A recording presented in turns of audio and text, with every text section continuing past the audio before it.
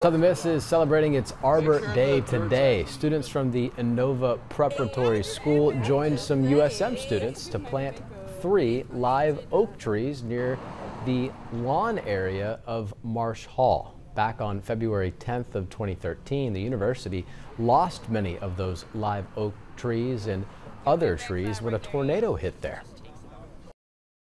Last year we did the same thing on the east side of the entrance, and we're going to continue planting more trees to recoup from that tragic event. I love my sorority sisters. There's so much help and support. It's just another way of us saying how we got together and showed up and made a difference. There's practice called clear cutting, and every day miles and miles of trees is flattened, and we think it's important to give back to the earth since we breathe and we love the earth.